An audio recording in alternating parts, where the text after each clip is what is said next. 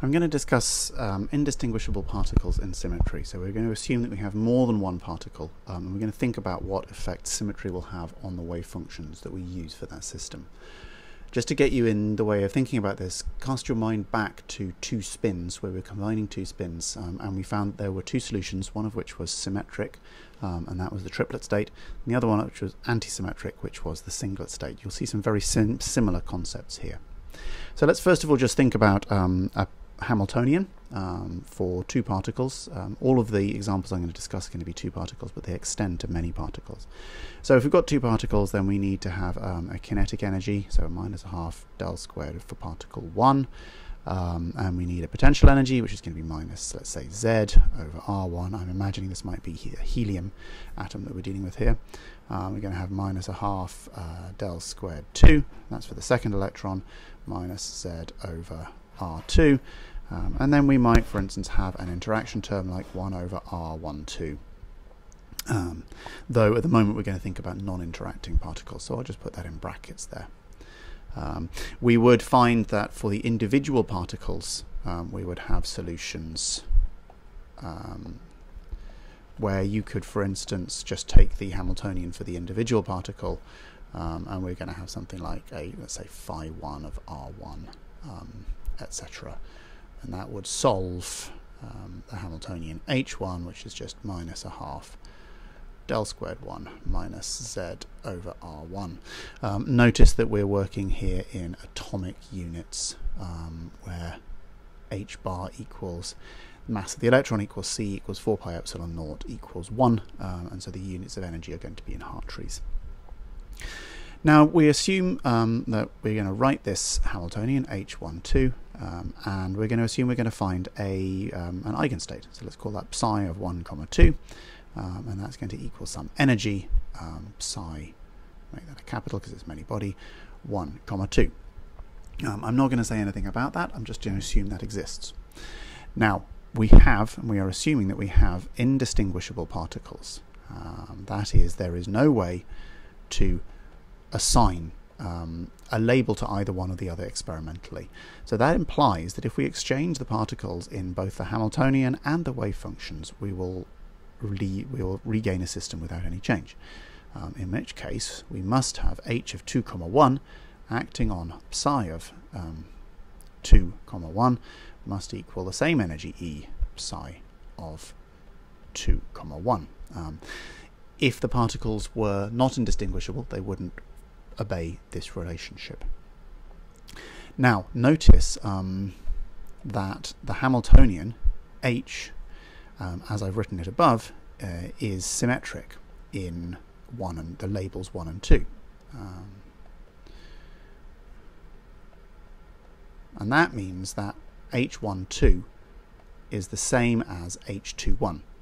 So what we can say is that H12 acting on psi 21 must equal E acting on psi 2, 1.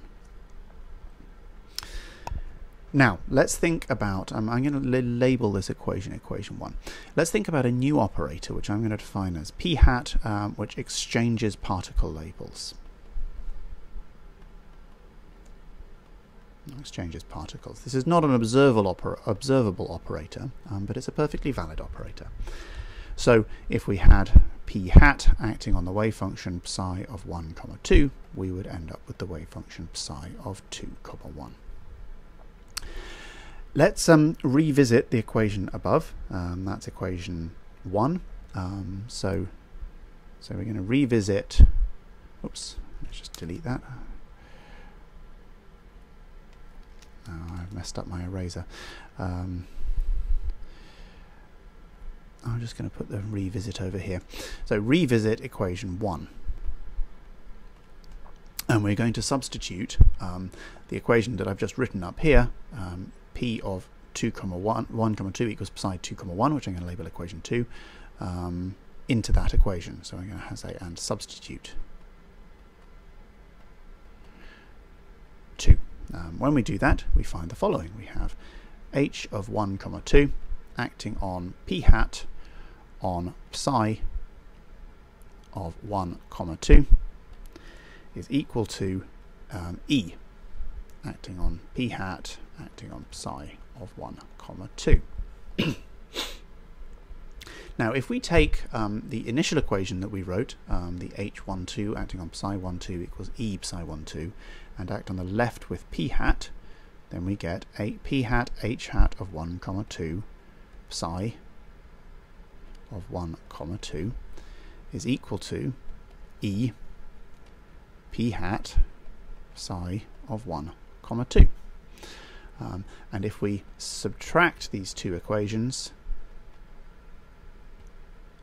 then we find that h hat p hat, no, put that in round brackets, not square brackets, minus p hat h hat acting on psi of 1 comma 2 is equal to 0, which of course implies that the commutator of h hat and p hat is equal to 0. And therefore h hat and p hat share eigenvectors. They can be both act on the same set of eigenvectors. Now we need to think about what the eigenvectors of p hat are. We can see from equation 2 above that psi of 1 comma 2 clearly isn't an eigenvector of p hat, so we need to do something else. Let's just revisit 2 again. Let's act on equation 2 with p hat. And when we do that, we find that we have p hat acting on psi of 1 comma 2 is equal to p hat acting on psi of 2 comma 1, which of course is actually equal to psi of 1 comma 2. In other words, p squared acting on psi of 1 comma 2 is equal to psi of 1 comma 2. That immediately gives us a clue that the eigenvalues of p are going to be 1, because if we've acted twice then we're going to get the eigenvector squared. So let's just consider what would happen if I acted with p hat on one of its eigenstates. I'm going to assume that's its eigenstate, and I'm going to get its eigenvalue little p, and then I'm going to return to the state psi. Again, if I acted twice, I would have p hat squared acting on psi is equal to p little p capital P hat capital psi, and that's equal to little p squared acting on capital psi. Therefore p is equal to plus or minus 1. So we can see that once we find the eigenstates of this operator p hat, the exchange operator, they're going to have eigenstates of plus or minus 1. And I'm going to say right now that actually these are going to correspond to symmetric and anti-symmetric states.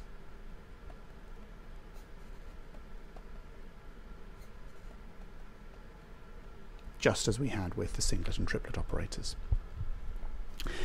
If we think in terms of the individual particle eigenstates as we did earlier, then we might choose to write psi of 1 comma 2 is equal to, let's say, phi 1 of R1, phi 2 of R2, which implies, of course, that psi of 2 comma 1 is going to equal phi 1 of R2, phi 2 of R1.